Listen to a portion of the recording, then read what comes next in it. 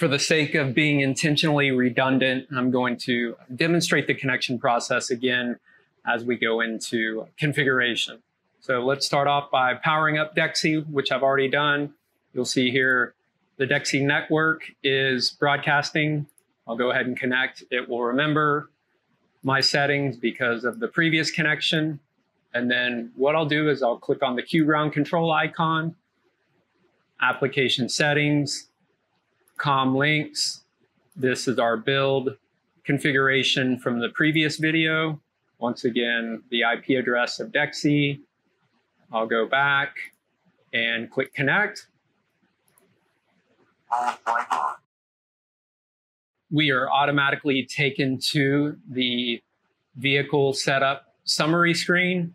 And the first thing that we'll do is set up the airframe. Your DEXI will come with the necessary firmware installed. We'll talk in the future about updating PX4, but I'm going to go down to airframe and I want to demonstrate what's going to happen here.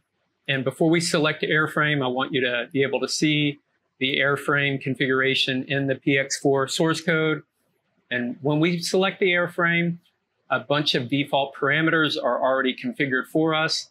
These are related to our battery and our motor offsets, as well as our arc flow setup. We get all of this configured for us when we select the airframe. So I'm going to go down to our quad rotor X configuration. That's what DEXI is. It's an X copter with 4 rotors.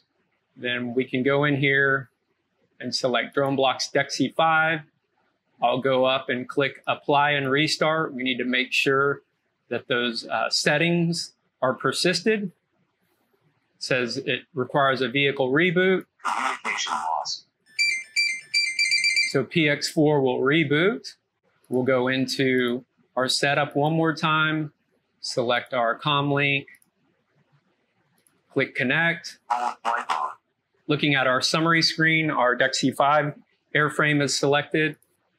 And I'll do one more sanity check just to make sure that our parameters were stored.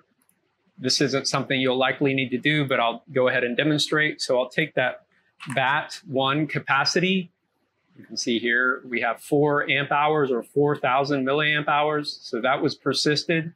So our airframe has now been set up. In the next video, we're going to move on to our sensor configuration.